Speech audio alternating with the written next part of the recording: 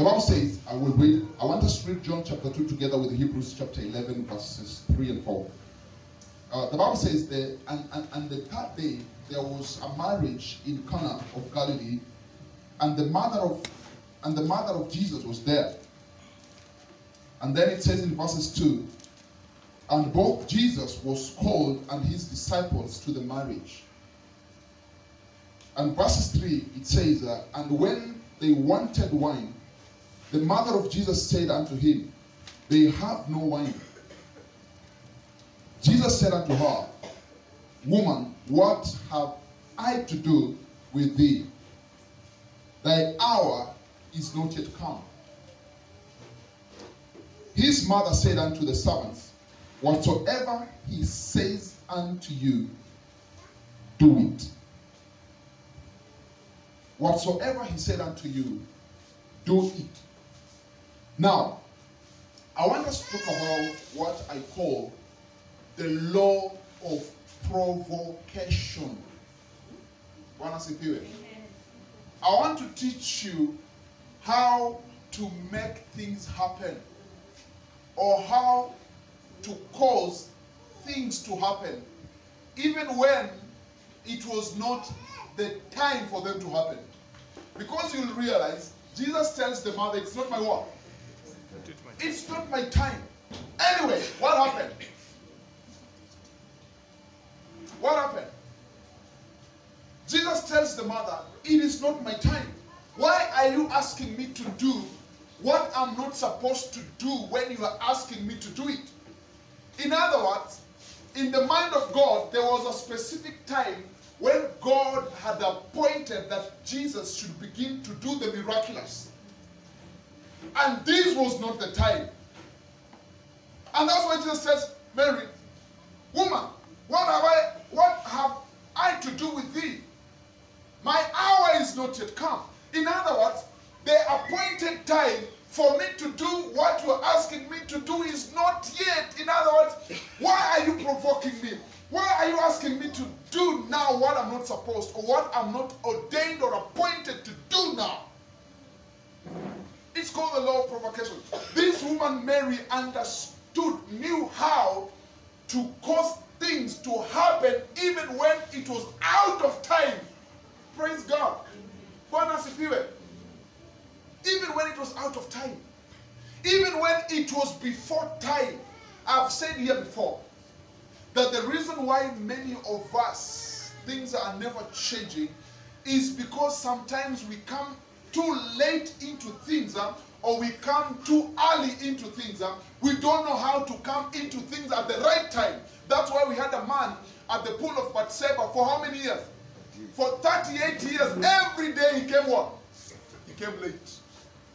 Every season he came late. Every season he came late. For 38 years this man missed God. And yet God was present every season for him to be healed. And yet for 38 good years this man kept coming late. He kept coming late. In other words, there is always a man who entered the waters earlier or faster than him. But is it not interesting?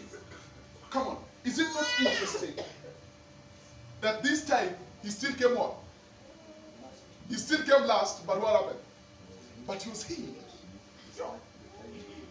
This time he still came last, but he was healed. What changed? What is this thing that changed that caused this man who always comes last to be healed even though he came last? In other words, it was never about who comes early or who comes last.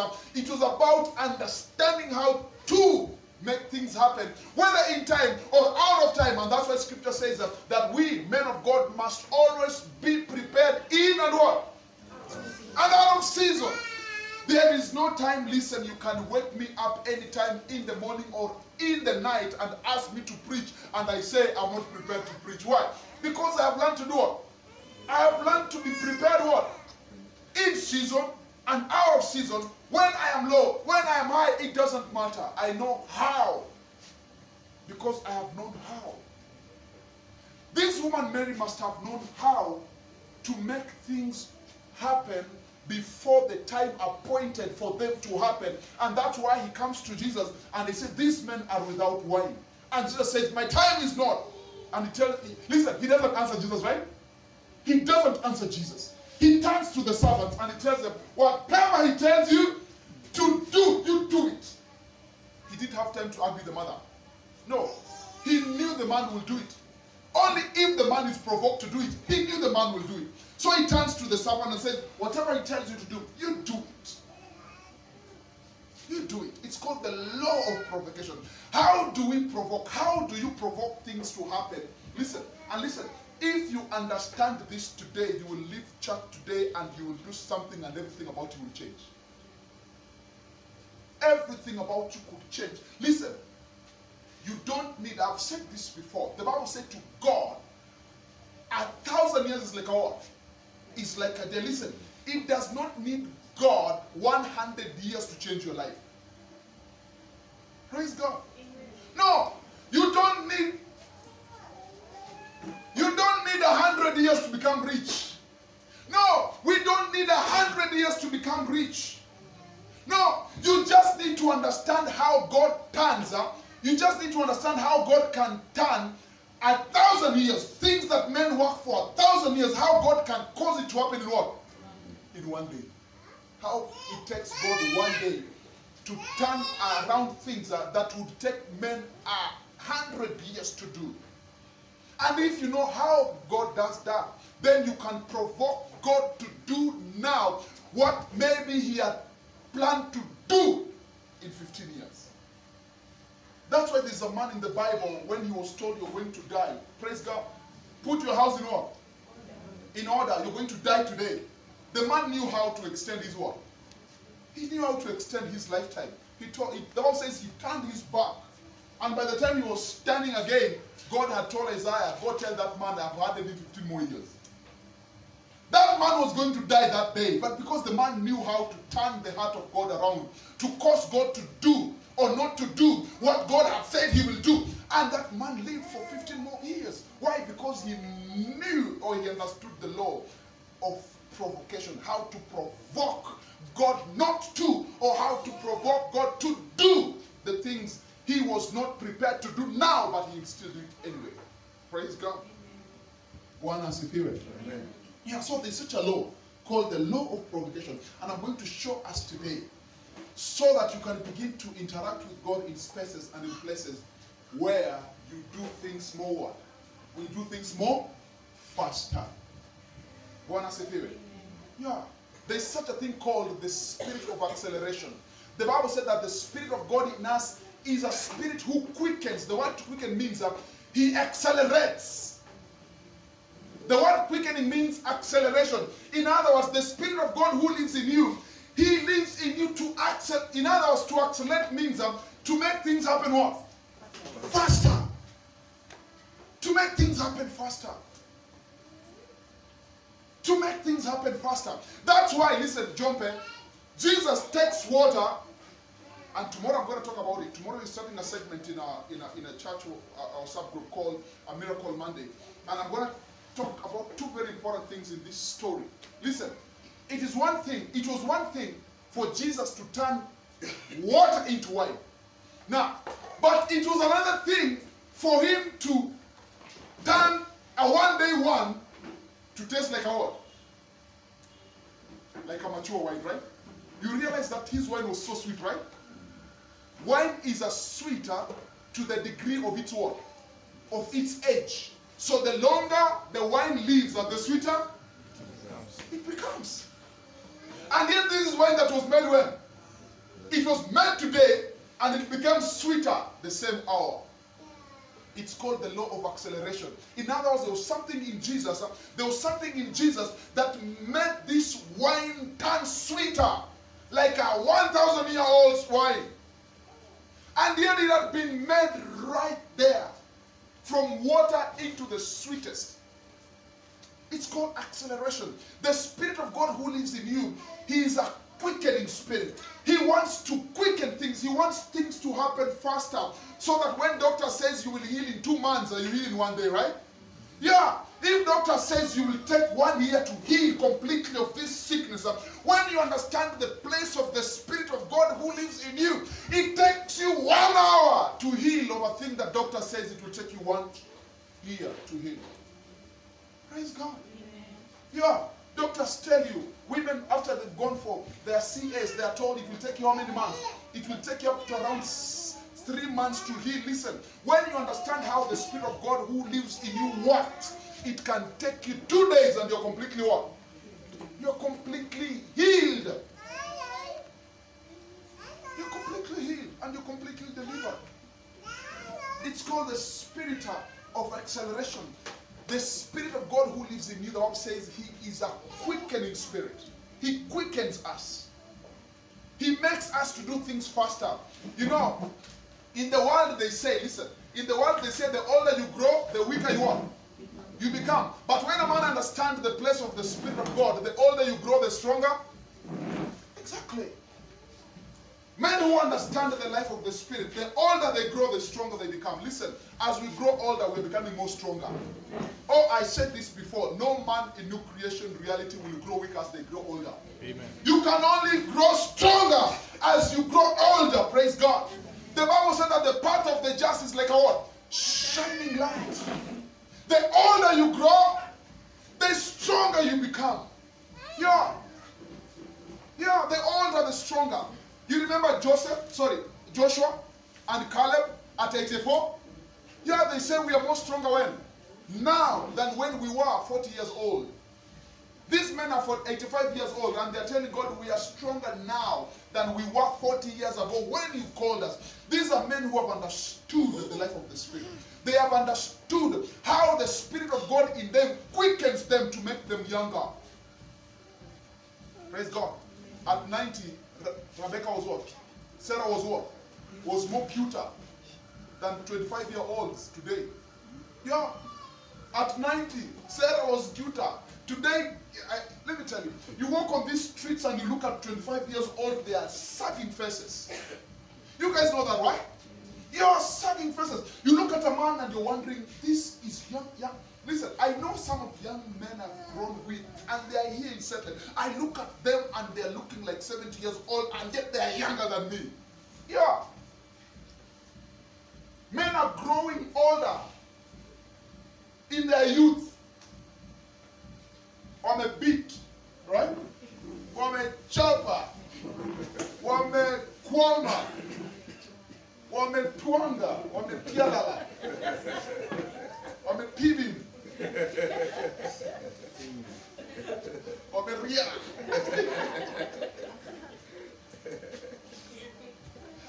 You know, it's a shame.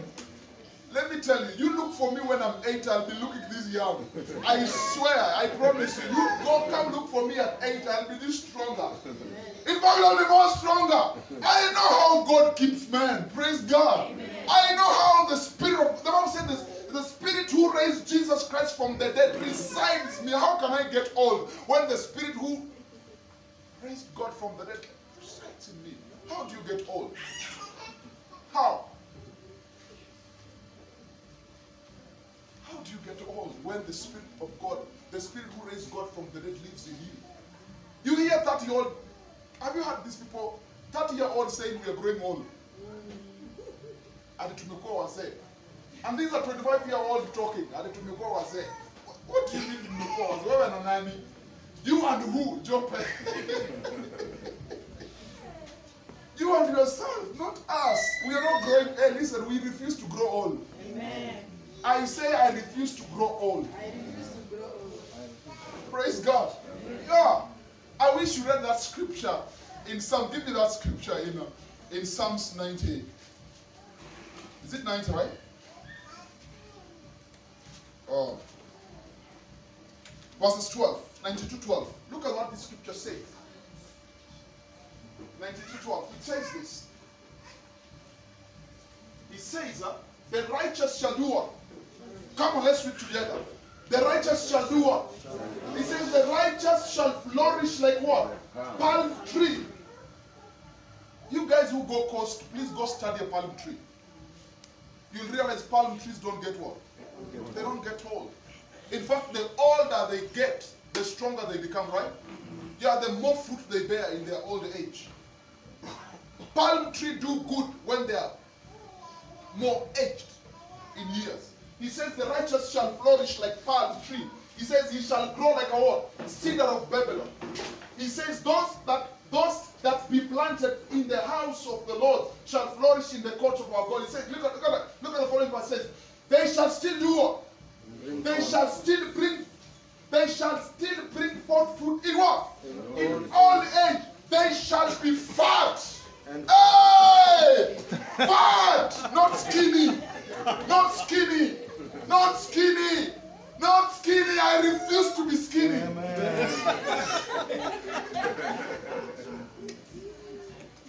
I refuse to be skinny. The Bible says fat. If the Bible says fat, that's what I'll become. You know fat people eat good, right?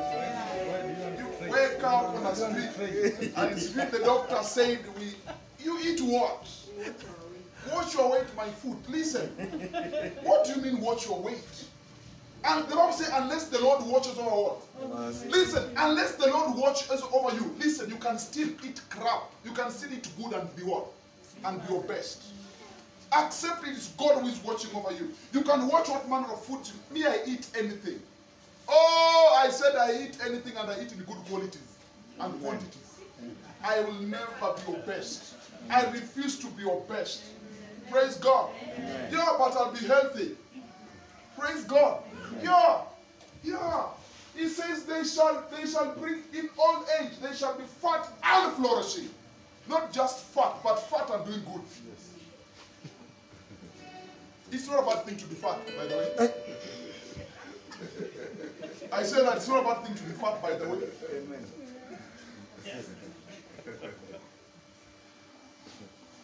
Praise God. I'm glad you came to church today. Yeah.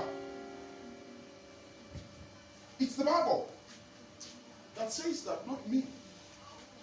Not me. Give me Proverbs 4:18. Look at what it says. It says this. It says, the path of the what? The path of the just is a what? The path of the just is a shining light that shineth more and more unto a what? Do you know that the sun gets brighter as the day goes? Yeah. As the day goes, the shine does what? Shines brighter. That's what this scripture means. That the sun shines brighter as the day goes. Where the sun begins in the morning, it's not as brighter as it is as it's getting in the course of the day. This is the way of the just. This is the way of the righteous. That as you're growing, you shine. I wish you could have this in amplified or in message. It says this: the older they grow, the stronger they become. The stronger they become. The stronger they become. Give it in message. Sorry, not in our NIV. What NIV says the same. That's what NIV says. It says that the path of the righteous is like the morning sun. Look at that. It's like the morning sun, shining ever brighter until the full light of the day. In other words, listen, by the time Jacob is dying, he's more. He's not dying because of sickness. It is not a sickness that kills the man, right? Yeah. The Bible said that Moses, when he was dying, his eyes were what? Were more brighter. Men at their 60s, their eyes are doing what? Listen, I will never put on specs. Amen. Oh, I said you will never put on specs. One day you will get rid of yours. They will go, they should go, they must go. What do you mean a 20-year-old with specs because they can't see good? Your vision has already been darkened in your early age. How? When I was admitted in high school, the first week, I like Caesar's confidence and faith. I had the weak eyes, and I was given those things. Nilizivaa siku ya kwanza nikasikia zimenichokesha nikazivunja. Nikasema let it be what it will be. That's how faith works. You refuse certain things. Praise God. Listen, you don't admit and accept every testimonies that are given touching you. Doctors don't have the right to tell you you're sick. Who has the final say? God, not doctors. They don't tell you who you are. They don't tell you who you become. Let's go back to the law of provocation. So this woman, Mary, knows how to provoke the son, knows how to make the son to do what he had never intended to do in that hour in time, and yet she did it anyway. Now, when we talk about the law of provocation, we're talking about things that either accelerate the miraculous or things that causes things. I taught you about the law. We've talked about the law of cause and what? The law of cause and what? The law of cause and effect. The law of cause and effect states that for every action there is a what? For every action there is a reaction. This woman took this was the action. Came to the son and said, hey, they are without wine. That is a what? That's a what? That's an action, right? To come to Jesus, to tell Jesus they have no wine, that is an action. Now, listen, Jesus turning water into wine is a what? Reaction. Is a reaction. He has to react according to how the woman acted. Jesus had to react according to how the woman, the mother, acted. Many of us don't know how to act. We don't know how to act in a manner that it will cause a reaction. We don't know. That's why nothing changes. Praise God. Yeah. That's why we get stuck. That's why it's possible you're stuck where you listen. When I understood this, I stopped being stuck. You cannot understand this and still remain stuck in some place. Praise God. For every action, there is a reaction. When Jesus tells a man, go, your son is well, and the man began to walk away, when he arrived home, he calculated and discovered that the moment Jesus said, go, your son is well, it is the same hour that the son got well. Why? Because the man acted, there was a reaction on the other end. The son was getting healed. Listen, the day my wife said I'm done with medicine, that's the day she was healed. Amen. That's the day she was healed. Because that's how the spirit world works. The spirit world responds to men who know how to act. The spirit world knows how to respond to men who know how to act. This man Naaman was told, go beat yourself 7 times. Praise God. The moment he acted it the 7th time, guess what? He was completely healed. His face was like a son of a what? Like a babe who is just born right there. Because he acted. I've told you this. And I've told you, listen, let me tell you, let me deliver somebody here. I don't know what you don't eat, but this is how you're going to be delivered from whatever you don't eat. Praise God. Whatever that doctor told you should not eat, I want you to go home today and cook it and eat it. Praise God. Amen. If it has a reaction, cook even more the following day. Praise God.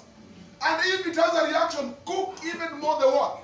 The following day. I swear, by the time you do it 3 days, that thing will be what? That thing will be gone. That's how I overcame what people call ulcers. There are things I could not eat. The day I discovered this, those things that I was told I should not eat, I ate them until my what? Until my stomach did what? Until my stomach reconciled to the mind that this thing cannot harm me. And that's how I started eating things like chevras and pilipilis. Praise God. Let me tell you, I would eat pili-pili and the diarrhea this next second. You know what I mean? You eat pili-pili and listen, I can eat it right now and leave the microphone and run. There's a way to just cause a reaction in my stomach, right? And I want to, listen, I ate pili-pili until it says this man has become too what? Has become too tough. Let's leave him alone. Now I can eat cheap stuff how I want. But now I don't eat it not because if I eat it will react on me. I don't eat it just because I don't like it. But I had to put me to test to remind me that I can eat anything and nothing can harm me. Praise God. Yeah. It's called the law of provocation. Bwana asifiwe. Yeah. Now I want to share with you 5 things. in regards to, because today is a Thanksgiving Sunday, I want to share with you five very important principles in regards to this law called the law of provocation. Number one, learn to give first. Learn to give first. When I said learn to give first, I'm saying learn to give in priority. In priority. Hello. To give first means to give in what? In priority. In Matthew chapter 6, 33. Give me that scripture. 6:33. Look at it. This is a law. Listen, and it only works to men. Listen, it only works for men who know how to give first in priority. He says this, but seek ye first the kingdom of God and his righteousness. Look at that. And seek what? And seek ye first the kingdom of God and his righteousness, and all these other things shall be added unto you. Listen, the problem is many of us, listen, the problem is many of us are seeking the things that are added first. We are seeking for the things that are added when we do the first things. That's why things don't work. Because you are looking for things that are added. There are things that are added to men who know how to give first. But you are seeking for the things that are added. He says, all these other things will be added. Listen, we don't look for the things that are added. We seek the first things. The first things. When you give first, listen, when you give first, in priority, all these things are added. Listen, I understood this. I stopped asking God for certain things. Let me tell you, can I tell you the things I don't ask God for? Yeah, I don't ask God for daily bread. I cannot wake up in the morning and tell God, give me my daily bread. I don't. Do you know why? Because daily bread are things that are what? They are added to men who seek God first. You cannot seek God first and not have what? And not have your daily bread. Isaiah reminds us that God has not called us to seek him in what? In vain. God has not called us to seek him in vain. The Bible says he is a rewarder to them that seek him diligently. Listen, the things you are looking for are given to men who know how to seek God. The things I don't ask God for. I don't. I stopped asking God for certain things. Because I know those things are given to men who seek God first. I say, listen, this is one of the things that provokes the spirit world to make things to begin to happen. Things that were meant to happen 10 years, they can begin to happen now. Because there's a man who knows how to give first in priority. Praise God. Amen. I've said this before.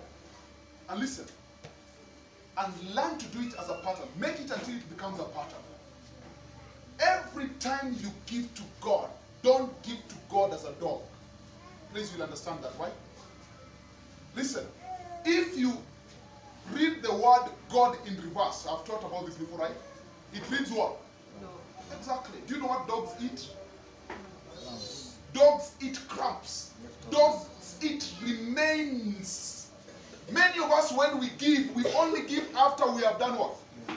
After we have spent everything, we give to God what has remained out of what we have.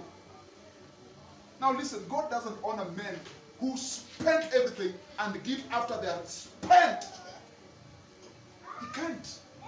He doesn't. He won't. And that's why men are stuck. You're treating God like a dog and you want him to treat you like a God. He doesn't work like that. God does not work like that. Listen, you must learn to give first. I'm talking about F-A-S-T.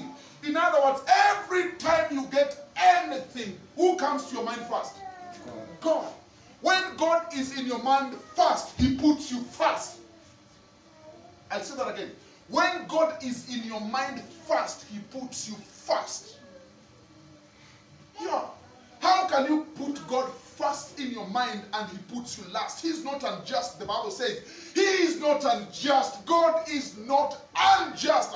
He does not know how to deal with men in unrighteousness. There is no way you can put God first in your mind and he puts you last. That's why scripture says we shall be first and not what? Last. Why? Because we have put God first. He says we shall be above and not beneath. Why? Because we have put God above. He says we shall be heads and not tails. Why? Because God is become our head. It's called the law of fast. The law of fast. First things first. First in priority. Praise God. In Malachi chapter 1:6, let me show you what it means not to give God out of remains. You don't spend everything you have and then give to God outside of what has remained. Malachi 1:6 says, he says, a son honors his what? That word honor means put first. When you honor a man, when you honor a person, you put them what? When you honor your parents, it means you consider them first. Before you do anything, you do what? You consider how they think. In other words, before you do something, you're consulting your father. Say, Daddy, how would you have done this? That's honor. That's how you honor your father. When the Bible says, children, honor your parents. Sis, listen, put your parents first. Ask your parents first their opinion. Unfortunately, we are in a generation where children do things, right? Without putting their what? Their parents first. Their parents only get to see when things are backfiring, right? Yeah. Your parents only get to see when things are not working. Why? Because you did not look at your mother or your father telling, Mama, I want to start this. And then you get there.